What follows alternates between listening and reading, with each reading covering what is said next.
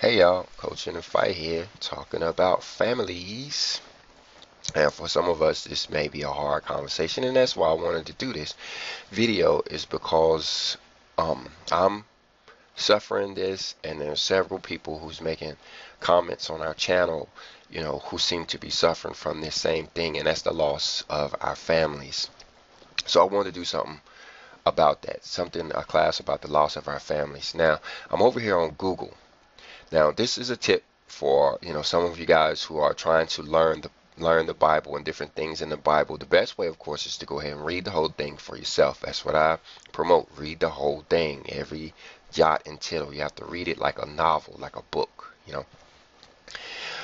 But another way you can get quick answers is over here on Google. You can type in questions in Google, and chances are, if you're thinking about it, somebody has already thought about it, and people have put up classes on it. People have put up web pages on the same subject that you're thinking about, and it's a good place to find Bible verses that line up. But it is a good way to find out good information. Like I put in Google search, does the Bible say you will lose your family? And if you look, there are 214 million hits that came up in less than a second. 214 million people have said something about the loss of your family. And Google's able to pull this up really quickly. Now, there's one that I've skimmed over. Let me show you that one. Now, my page looks a little bit different because I have my images turned off. In the settings on my Chrome there, you can turn the images off. So it doesn't quite look like it may appear on your computer, but you can find this exact website right here, and this is the one that, like I said, I skimmed it, and this is the one I'm going to use for this little class here. These are all of the missing pictures that would have been, flashing in your face. But it's crosswalk.com is where this is coming from. And it says 3 teachings about Jesus and family you need to understand. Yeah, you need to understand. If you are in the middle of this walk, or if you're just starting this walk, this is something you're going to understand. And that's what you can expect from your family. Not all of you may suffer this, but if you do suffer this, you want to be forewarned, because it is very painful. It is very hurtful. Let me start off. I may not read the whole thing, but we'll see. He says in a desiringgod.org article titled, "If you don't hate your father, you cannot be my disciple," John Piper writes, "Radical obedience to Jesus revitalizes natural relationships." Now, that seems like contradictory a little bit there. If you don't hate your father, you cannot be my disciple. And then that comes right out of the word. And they highlighted each one of these words, so it adds a little bit of confusion. But that word right there is really daddy. If you don't hate your daddy, because nobody will hate your father. Remember, we have a universal father. We all share the same father. But he's talking about your daddy and your mama here. The loved ones, the people that you can see. Let's go on. He says these relationships could be between parents and children, siblings, marriages, best friends, etc. Our relationships to Jesus must be above any natural relationship we have, and we must follow him at all costs. Yeah, at all costs. If we're about to lose our families, if we're about to lose our friends, we still can't, give up on what we understand to be true. We have to wade through those waters too. He says, not all families will be happy and supportive about one of their own following Jesus. You may be in one of those families where you are the only follower of Jesus, and your beliefs may be met with hostility and possibly silence. Now, I can speak on this one because it's the boat that I'm in. The only one. The only one around, the only one that I know that actually follows the scripture, the Bible. There's a whole lot of them are, calling themselves Christians and saying they love the Lord and all of that. But when you pull out the Bible, when you pull out Exodus, Leviticus, and you start talking about commandments and rules and statutes, they quick to say, no, I don't do that. I don't do that. And one could question, well, do you actually love them? But let's go on. God's word tells us we must choose truth and obedience over Sentimentalism and comfort. Once your heart has been transformed by the power of the gospel, no earthly relationship you have will ever be the same, Piper explains. Some will be exquisitely deeper and happier as we discover who our true family is. Whoever does the will of God, he is my brother and sister and mother. That's coming out of Mark 3:35. Some will be shattered. A person's enemy will be those of their own household, which comes out of Matthew chapter 10, verse 36. Now, these are important verses to understand here, because this is what we're suffering through. This is what's going on. Now, he's saying that some of these relationships, this is the Piper talking, saying that some of the relationships will become exquisitely deeper and happier. The only example I can give of this is my immediate family, my wife and my sons and my daughter that live in my house.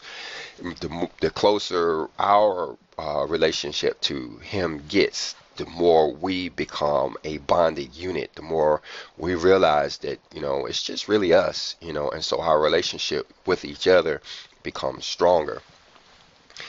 But for the rest of my family, the opposite is true. What it says, some will be shattered. Yeah, a lot of the relationships that we have with our family members will be shattered as they, reject the Father and feels like they reject us. But those relationships will not get better. All right, here, let's see. Let's go on. He says, here are 3 ways Jesus revitalizes our relationship with others in the Gospels. Okay, now I'm choking on this word revitalizes because I haven't seen any revitalization since I've been on this walk. It's been the opposite of revitalization of my relationships, since 1990 something. It's like I've lost just about every family member, including the ones I just was, praising for, our relationships getting better. At one point, those were rocky. It's just getting better now. So I'm tripping on that word revitalizes. Let's look at one. He says, we may be called to leave our family. He's quoting Mark 10, verses 28 through 30. He says, then Peter spoke up. We have left everything to follow you. Truly I tell you, Jesus replied, no one who has left home or brothers or sisters or mother or father or children or fields for me and the gospel will fail to receive 100 times as much in this present age, homes, brothers, sisters, mothers, children, and fields, along with persecutions, and in the age to come, eternal life. Yeah, so we get that stuff back. What he's saying is that we'll get our family members back, but they may be different. Whereas I've had to give up my good relationship with my biological sister here on earth, in the end, I will have good relationships with hundreds of spiritual sisters, kind of deal. What I'm hearing out of it. Matthew Henry's commentary explains, the greatest trial of a good man's constancy is when love of Jesus calls him to give up love to friends and relatives. Even when gainers of Christ, let them still expect to suffer for him till they receive heaven. Yeah, so this is one of the greatest trials of our walk, guys. Like I said, some of you guys have felt this in the past. You're over it now. I'm almost over it now. I'm like, right there. Just the only thing I got to do now is, turn off the lights and close the door, and I'll be done with this thing pretty much. But some of you are hot and heavy into this. You're still trying to hold on to your families, and it's not working out well for you. And it's a great trial. The greatest trial of a good man's constancy is when love of Jesus calls him to give up love of friends and relatives. When you have to give up your love for your friends and your relatives, will be your biggest trial. It has been for me. It has been for me. That's probably been the hardest part of it all, is having to give up the love of my family and my friends. That part really, really sucks. But, let's go on. And John Wesley's explanatory notes state, he shall receive 100-fold houses, etc. Not in the same kind, for it will generally be with persecutions, but in value, 100-fold more happiness than any or all of these did or could afford. But let it be observed, none is entitled to this happiness, but he that will accept it with persecutions. Yeah. So if I'm understanding Mr. Wesley there, is that okay, we're going to get this stuff 100-fold, but it's going to be different, not of the same kind, and it's going to be laced with persecutions. And the only way we can get what we're owed, we're owed this. The Bible says if you give up this, you will get it back 100-fold. So, I'm going to be one of the persons standing up saying, hey, where is it? Where is it? Where is what you owe me? But what it says there is, according to Mr. Wesley, I believe this is scripture. I believe the scripture supports what he says. None is entitled to this happiness, but he that will accept it with persecutions. Meaning you have to accept the persecutions too. You have to understand that okay, you've given up the love of your family. They're going to persecute you, but you have to endure this in order to get that 100-fold family back. Though there will be persecutions, there will be blessing in the body of believers now and into eternity. As Piper comments, even though there is greater gain, the loss is still loss, at least temporarily. Jesus wants us to learn to depend entirely on our Heavenly Father, who will always take care of us. Now, see, this is where I'm at in this walk here. It's like I'm starting to understand that I have been separated from my family in order so I can live without them. In order so I can, I'm not dependent on my family. I don't have any family to depend on now. So in the heat of the battle, I'm not going to be tempted to say, hey, daddy, hey, mama, hey, sister, hey, brother, will you help me?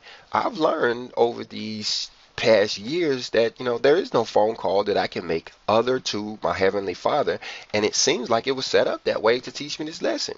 Like I had to go through the separation of my mama and my daddy so that I can learn not to depend on my mama and my daddy, is what it kind of seems like to me. I don't want to give too many personal examples, so let me go on. He says, we may be called to see our family as our enemy. And now he's quoting Matthew chapter 10, verse 34 and 39. And we just did a little short class on, no, it wasn't short, it was about an hour long, on Matthew chapter 10. But it says, do not suppose that I have come to bring peace on the earth. I did not come to bring peace, but a sword. For I have come to turn a man against his father, a daughter against her mother, a daughter-in-law against her mother-in-law, and a man's enemies will be the members of his own household. Anyone who loves their father or mother more than me is not worthy of me. Anyone who loves their son or daughter more than me is not worthy of me. Whoever does not take up their cross and follow me is not worthy of me. Whoever finds their life will lose it, and whoever loses their life for my sake will find it. Yeah, guys, this is what's happening. This is what's going on. He did not come to bring peace in your family. You are a follower of Christ. You're trying to be obedient to the word. Well, there went the peace.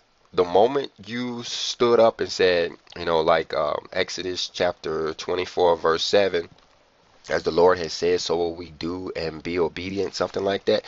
The moment you said you would be obedient to the Father, the peace went away in your house, and a war started. A war started between your father, your father, your daughter, your mother, your daughter-in-law, your mother-in-law.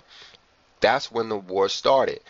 And he's saying here, he didn't come to make it peaceful. He didn't come to make your life in there peaceful. He came to disrupt it, to stir it up, and it actually needs to be stirred up. It really does, because if not, it's going to be destructive for everybody involved.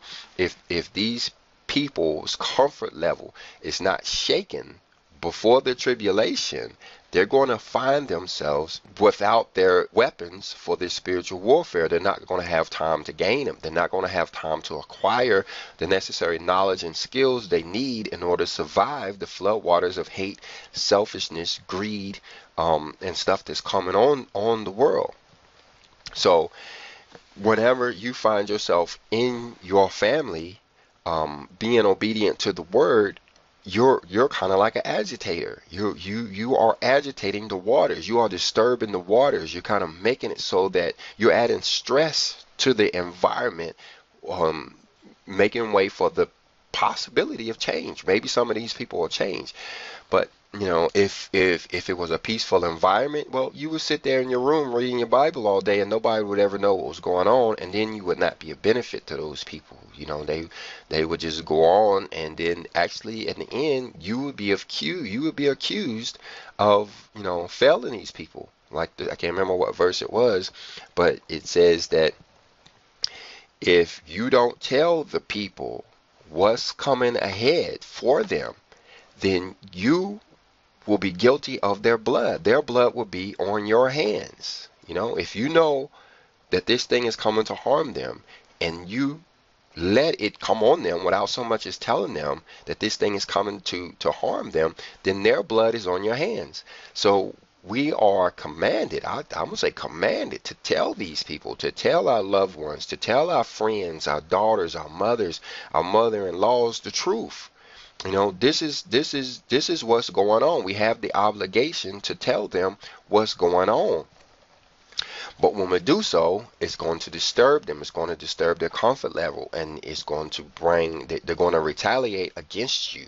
They're going to fight back and, say hurtful things like, you don't really know what you're talking about, or, it just hurtful things. You know what they are. I ain't got to repeat them. Anyways, as the NIV Study Bible comments, this of course does not mean that Jesus came to start wars. Well, let's contradict what I just said. I just said he came to start wars. But okay.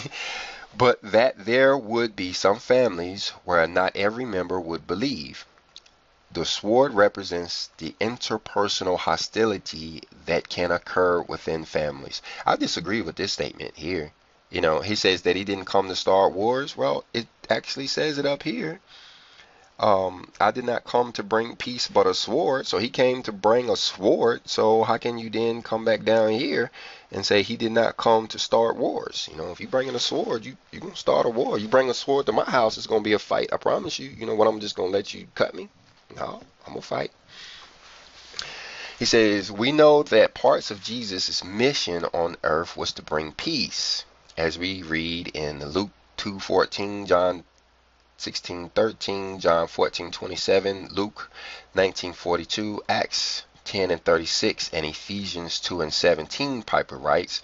Okay, so I'm going to have to go read these, because like I said, it feels contradictory to me. One minute you say he didn't come to bring peace, now it comes to say I'm going to pick one of them at random just for grins and giggles. Luke 2:14 says, glory to God in the highest heaven, and on earth peace to those whom have favor and rest. So that's peace to his people. I have told you these things so that in me you may have peace. In this world you will have trouble, but take heart, I have overcome the world. That's John 16:13. But again, it's talking to peace for my people. Peace for his people. John 14:27, peace I leave with you, my peace I give you. I do not give to you as the world gives. Do not let your hearts be troubled, and do not be afraid. So I disagree. I'm in total disagreement with what this is saying here. It's okay. Like we said at first, this is a website where people, give their personal opinion, and, mine could be wrong too. But to me, it's not saying here. He did not. He says, we know that part of Jesus' mission on earth was to bring peace. Well, he should have kept going and said peace to his people. He didn't come to bring peace on earth. No, this whole earth is about to go through a war, through a lot of hardship and pain, And if you think, if somebody thinks that the Messiah came to bring peace, and then they look out their window and see war, then they may think, oh, well, Jesus failed. He kind of dropped the ball somewhere, ain't it? He came to bring peace, and we're in a war. No, he didn't come to bring peace. He offers peace to those who are within his will, but the rest of the world, it's a war. But let's go on. Piper writes, Jesus offers himself as peace, but when supreme love for him is not shared in a family, he becomes a divider. Yeah, and so this kind of brings us back to what I believe the truth is that you will have peace as long as people are obedient. But when you have those in your family that want to be disobedient, you're going to go to war with them. You have to go to war with them because they're going to fight. They're going to defend themselves. They're going to attack you, and you either fight back or give in. And giving in is not really an option. Giving in is not really an option. You can't do that. You can't acquiesce to their side. You can't say, okay, well, I'm gonna put my Bible down and we're gonna all get along. That's not really an option for the Father's people. Not really. Let's go on. Some family members will not love Jesus more than they love their family, and despite his offering of peace, they will not make him supreme. Part of taking up your cross means embracing the pain of relational brokenness for Christ's sake, says Piper. Yeah, now I agree with this. This cross that we have to bear, this is part of the cross. The loss of your family members, the lack of peace inside of your own home, and you're having to endure that is part of the cross that we all must bear. I do agree with what he's saying there. But notice what he's saying here. He's kind of trying to straighten up that whole peace thing. He says some family members will not love Jesus more than they love their families, and despite his offering of peace, they will not make him supreme. Yeah. So the peace thing it comes with like he's saying there, when we make him supreme. We're not just supposed to have peace just because we're down here. We can be rebellious and have peace. Now that peace and rebellion don't really go together. Let's go here. In C.S. Lewis's work of fiction, okay, this is fiction, The Great Divorce, he describes a mother who loves her son more than God.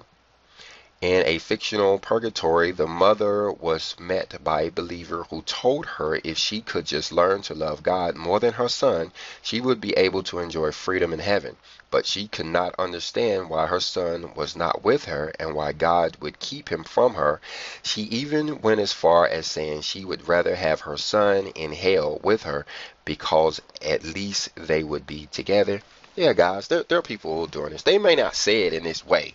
They may not, and this is a fictional writing, and it's probably, a little far-fetched to actually hear these words come out of somebody's mouth. Oh, I'd rather be in hell with my son.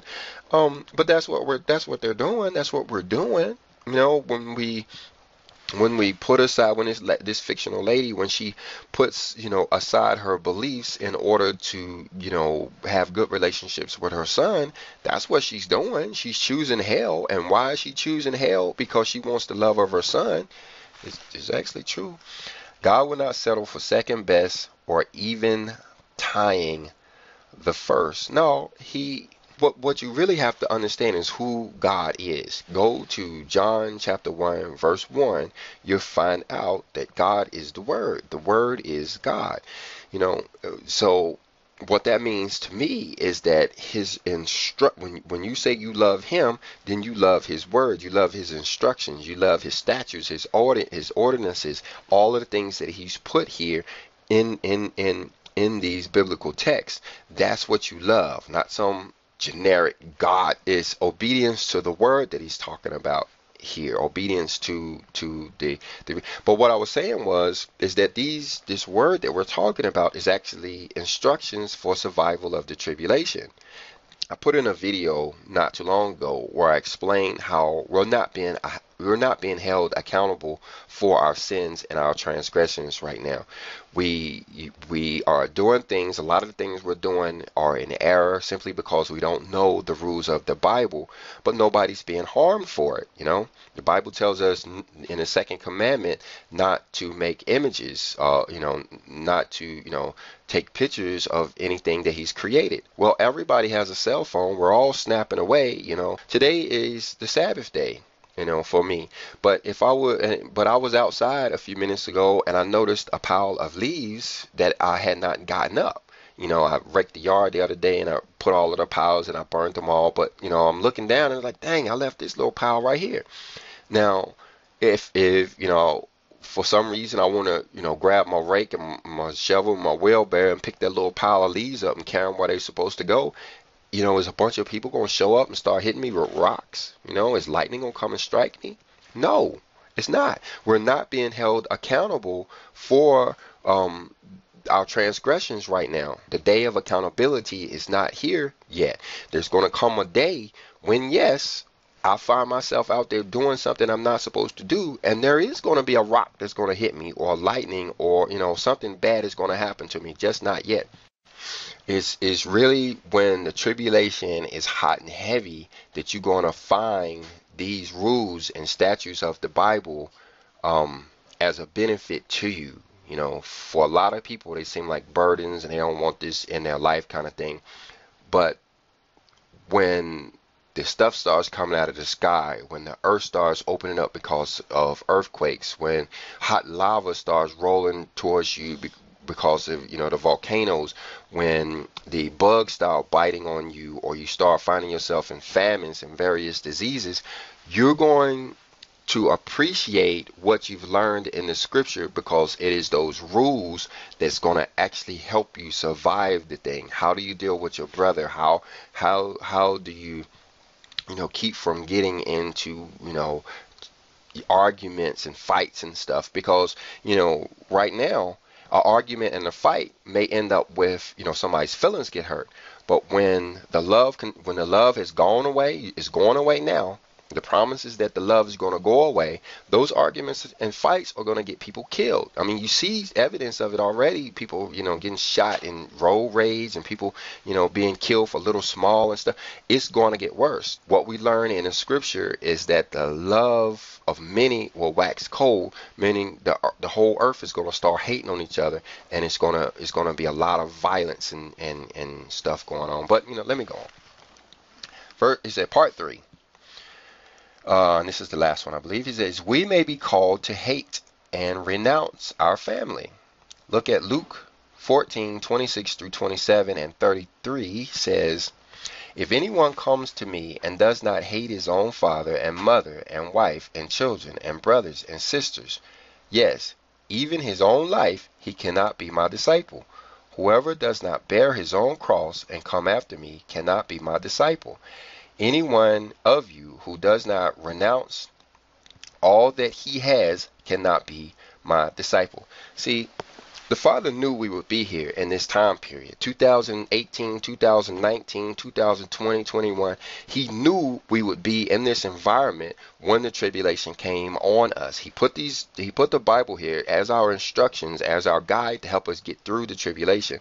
But he knew the environment in which we would be in when the tribulation presented itself. And what is it?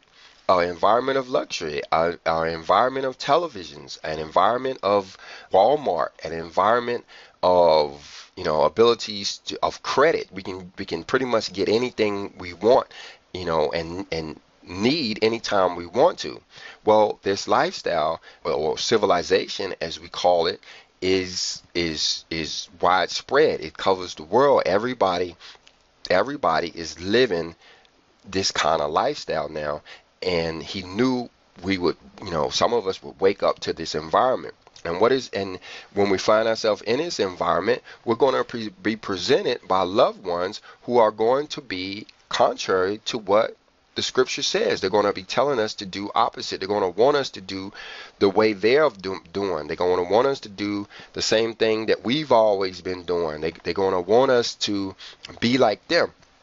And when the opportunity presents itself, they're gonna come in and they're gonna say, you're wrong. You should be like me. If you want my love, if you want me to be a part of your life, if you want your mama back, if you want your sister back, you need to stop acting the way you're acting and go back to acting the way you used to before you found that Bible thing, and you need to be that guy again if you want our relationship. So you're faced with a choice there. Do I choose the love of my daddy or do I choose the love of my father? You will be presented with a choice.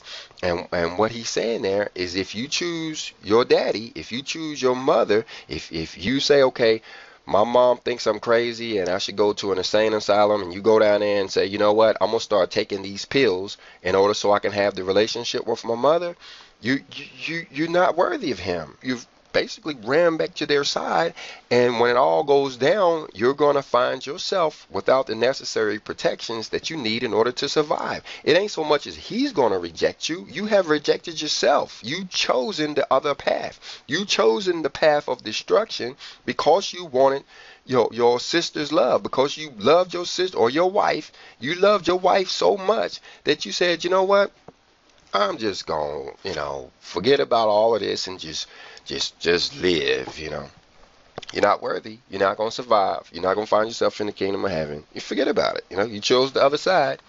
Anyway, let's go. Just as we read in other scriptures that Jesus did not come to bring peace, but the context of what he was saying in Matthew 10 was for division in families, so we face a similar concept and context here. In Matthew 19 and 19, Matthew 22 and 39, Matthew 5 and 44, and John 13 and 35, we read about our command to love and honor others. Okay, now you guys go in and look up those verses. He says, so how can we understand this statement, to hate and renounce? The first step is to read John 12:24 to 25. Whoever hates his life in this world will keep it for eternal life. Piper explains the meaning here. And this is the big choice. This is what causes the problems with you and your family, is the choice. Do you want to have a good life now, or do you want to have a good life later? Is what it boils down to. Now, I'm not saying which choice is right and which choice is wrong. That's up for each individual to decide. I'm saying is that the choice causes the problems, because whereas my sister, or I'm gonna say my wife wants to have the good life now. Just hypothetically speaking, my wife wants to have the good life now. She wants to have the luxury home. She wants to have the luxury car. She wants to have the nice clothes. She wants to walk around with her jewelry on. She wants to get her hair done every day. She wants to get her nails done twice a week, a kind of deal. She wants to live this life now, where this luxurious life now. Well, in order for her to do that, she's going to give up the promises of the future. You cannot have it both ways. She cannot go to the hairdresser and the nail salon, and spend up, hundreds and thousands of dollars, a month to keep herself beautified, and then expect to walk the walk of the Father and get the blessings in the end. You can't have it both ways. And so when you find yourself around your family members, this is where the problem comes, is because you're sitting there, they all have brand new cars and you're walking. They all have brand new tennis shoes and yours have holes in them. They all have luxury homes with air conditioners and garage door openers and cable televisions and microwaves and all the worldly things, the comfort things of this world. They have those now. And then when you show up and you're saying, no, I gave all of that up so I, can have a future life. I don't really care about the things of this world now. I'm looking for the things ahead. Well, it's going to cause a rift between you guys. Not so much as your part. I believe it's their part, because they have to stand back and look at their life and have to analyze, okay, well, is it possible that I could be doing something wrong? Now, we've all stood back and asked the same question, when we see them over there, living a comfortable life, and we look at ours as not being so comfortable, don't we ask the question?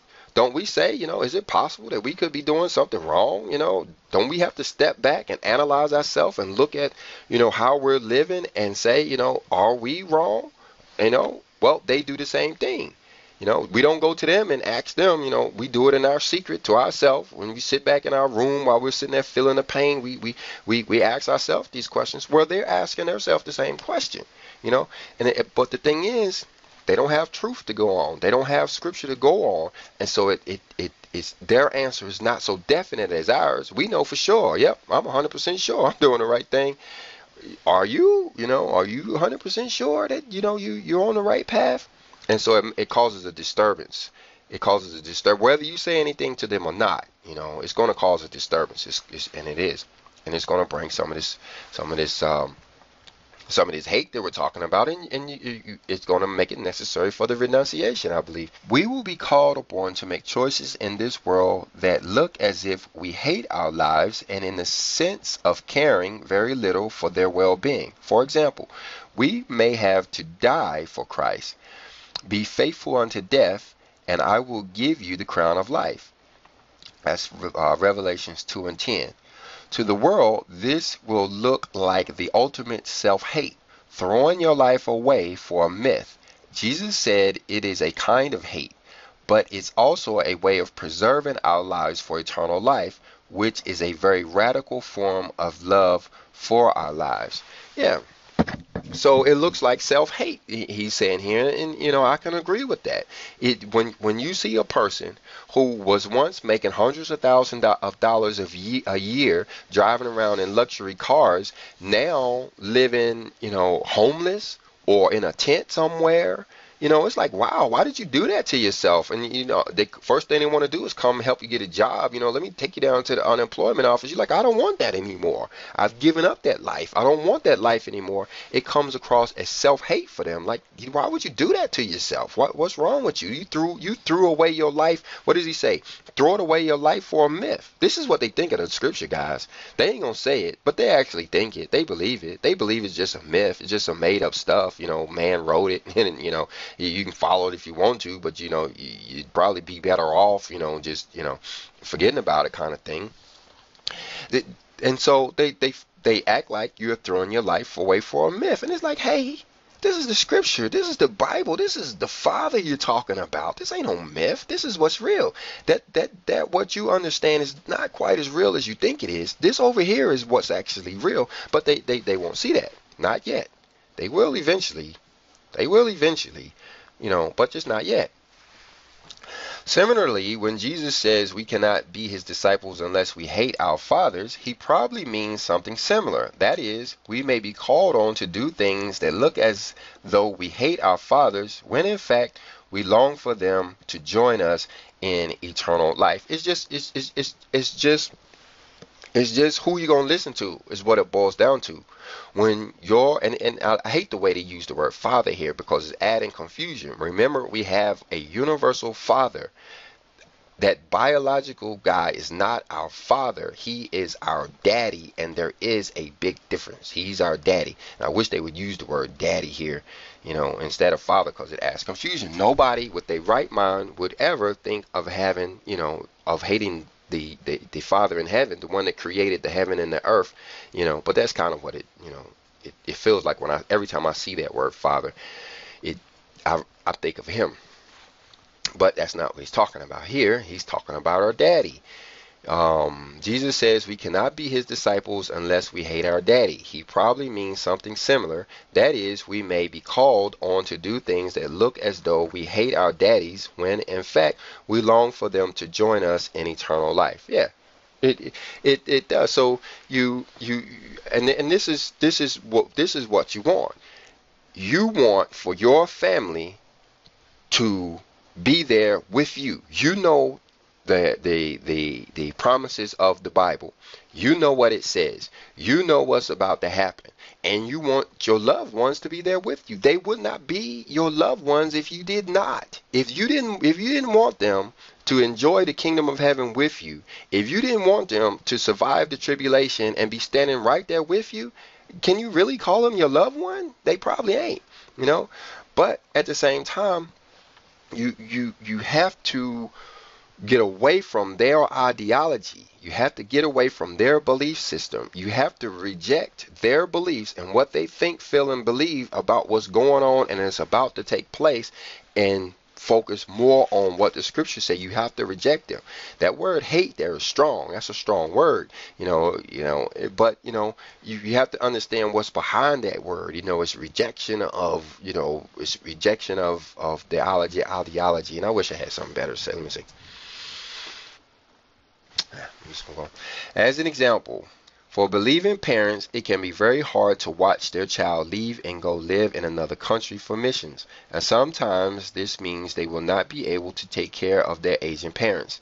Now imagine how this would look to a non-believing family when their child leaves them to live in another part of the world. It could look like hate to those who do not believe and love Jesus. Yeah. And it may not be so much as going to another country. It could be going to another state. If your parents live in the city and, downtown New York, and you wake up, one of the first things you're going to realize is New York is not the place to be. This ain't the place to be going into this tribulation. So if you want to leave and go to another place, it's going to feel like to them like you've left them. It could look like hate to those who do not believe and love Jesus. Yeah, it looks like you rejected them, and it's like, they moved away, forget about them. They moved away. Jesus knows what he's doing when he uses a strong word like hate and talking to his disciples. It is an extreme perspective to test them. The radical sayings of Jesus expose our self-protective reflex, Piper says. Yeah, it is a strong word, but once you get behind what it means, you're not really allowed to hate anybody. You're not even really allowed to hate your enemies, so we have to really understand this word here. And what is it saying? It's a radical word. The radical saying of Christ expose our self-protective reflex. Yeah, so it kind of irks us. It kind of prompts us. It kind of makes us, it kind of jerks us. That's a provocative word, hate. You have to hate it. Yeah, that's a provocative word meant to provoke us, meant to make us think, meant to make us become aware of what's going on. It's like, okay, if he'd have used a much softer word, then it wouldn't have such an effect. And any softer word would not have had the effect. You need that effect because you need that understanding and of what's actually going on. As believers will say, I chose you over everything and everyone else, Jesus, without hesitation. Will we be okay with others possibly misunderstanding our actions and wondering why we are not doing certain things for our family and putting family first? No, they ain't gonna understand. They ain't gonna understand at all. To them, like I said earlier, it's a myth to them. The scriptural walk is a myth to them. It's a joke to them. It's like ridiculous. It's like from some fairy tale stuff that they don't believe in. And so when they're saying, hey, son, I need for you to come over here and mow my grass tomorrow, and you say, no, tomorrow's the Sabbath day, I can't mow your grass tomorrow, what are they thinking? What? He telling me that, he can't help me out. He can't help me out because of some, stuff that he involved in, Anyway, though you may never have to make such painful choices, there are Christians all around the world who make such choices every day. When they trust Jesus, they must leave their old life behind. They can no longer follow the same traditions and rituals. For many, to return home would be to meet death. By breaking with their family tradition, they are viewed as destroyers and haters. As believers, we are called to be faithful unto death. Revelations 2:10. Our faith must take precedence over all things, even what we hold most dear. Yeah, the first thing comes to mind is Christmas. Christmas. When you were out there in the world and you were celebrating Christmas, it seemed like your family loved you. It did. I attest to it. Write it down in the comments. People would come from out of town to come to your Christmas parties, sit there in your house and, help you decorate your tree and all of that stuff, bringing in toys after toys for the kids and gifts everywhere. But now that you have rejected that, You don't want no part of those pagan rituals anymore. Now, come Christmas time, you don't hear from nobody. They don't do anything. It's like, okay, do they call you after Christmas and say, yeah, I know you don't celebrate Christmas celebrations, but we did want to share some of the family love with you? No, they don't. They ain't gonna call you. It's like you're no longer a member of their family anymore. It's like you're not a part of it anymore. You're not a part of this family. You got away from our pagan rituals. Now you've gotten away from us. You're no longer a member of this family. They're not gonna say that. They just gonna do it. It's just gonna happen. That's just what you're gonna see. If you ask them about it, they're gonna say, they're gonna give up some excuses, but wait till next year, see what happens. Piper wisely concludes, whatever you do, don't domesticate the radical teachings of Jesus. If they make you uncomfortable, let them do their work. They are designed to create real disciples who are ready to lose all and gain Christ. The world may call it hate. They may call it foolishness. It is not. It is love, and it is the wisdom of God. See, what we're working for. See, you're giving up your family. You're giving up your loved ones. You're giving up your friends. You're giving up your houses. You're giving up your luxury cars. You're giving up your spending power, or whatever it is that you have to give it up. But you have to remind yourself what you're getting out of it. You're not giving it up just so you can die in poverty. That's not what we're planning on doing. That's not what we're doing here. We are going to inherit the earth. 2/3 of all humanity is about to die. There are 7 billion people on the planet. That's more than 5 billion people, if I do my math right. 5 billion people are about to go away from here. They're about to go in a dirt hole, many of which are going to stay there for 1,000 years until the millennial age is over. They're going to sleep, be in rest, or whatever you want to call it. They'll be in a spiritual valley for 1,000 years. What are the rest of us going to be doing? The ones who gave up all of this, the ones who suffered all of these persecutions and gave up our loved ones and had to deal with such hate, what are we going to get out of it? We actually get to stay here. This earth becomes ours now. We get to rule the planet. We become kings of this planet. You ain't got no rulers no more standing over you talking foolishness and got you going to war and trying to make you eat poisonous food or whatever. All of that goes away with the evil people. You live in a world where there is no diseases. You live in a world where there is no hate. You live in a world where there is no poverty, where there is no sin. This is what we're working for, and we have to remind ourselves of this. This is what we're going for. It may look bad for us now only because you're materialistic and you think money is the only important thing on the world, and I don't have any, so it looks bad to you now. But look at me a year from now. Look at me 2 years from now. Come see me after the tribulation, if you're still here, and take a look at what you see then, and I promise you it's going to look different. It's going to look different. So we have to stay working for that. Crosswalk.com contributor Eric McKitty writes, in John's vision of the seal judgments, the fifth seal depicts the souls of those who have been martyred because of their witness for Christ.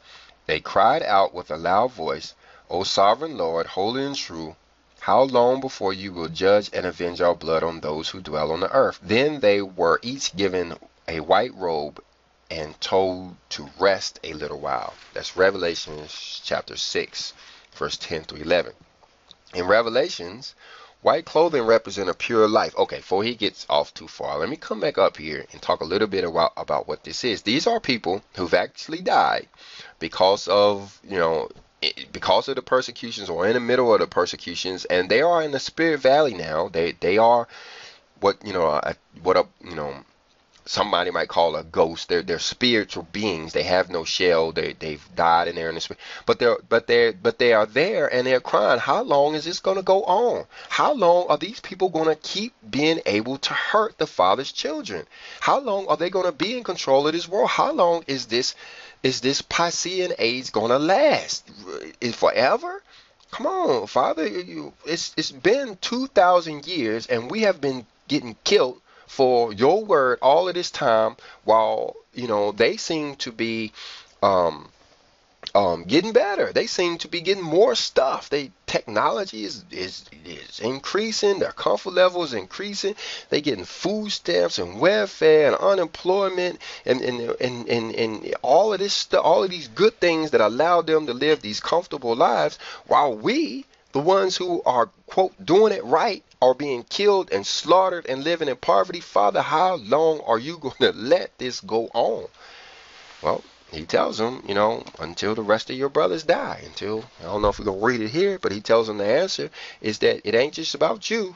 There's other people who have to suffer the same thing. I'm glad they wait. I'm glad for the ones that can, in the spirit world, that can hear me, that, are suffering this. I'm glad y'all waited for me. I'm glad, y'all stuck around long. Y'all waited. Give me a chance to get on this boat. I appreciate y'all, having to suffer for so long, but I'm here now. I wish I had some Cokes and some donuts to bring, to you guys. But, thanks for waiting. In Revelations, white clothing represents a pure life. See Revelations chapter 3, verse 4 through 5, chapter 7, verse 9 through 14, and chapter 19, verse 8. Those who are persecuted are viewed as being in the wrong, even evil by their persecutors. Amen to that. But when we face opposition for our faith, we can be assured that God regards us as righteous before Him, knowing that God is pleased with us despite what others might say or think helps us persevere. Yeah, guys, this is true. Those who are persecuted are viewed as wrong. They're saying that we're wrong. You read that Bible and you do what it says, you're wrong. They even say that you're evil. It's like the Bible made you evil. You read your Bible and you became evil. Really? Yeah, but it's true. I can attest to this. I can attest that this is exactly what goes on. We can be assured that God regards us as righteous before Him, knowing that God is pleased with us despite what others might say or think helps us persevere. It may help a little, but it still hurts. It still hurts.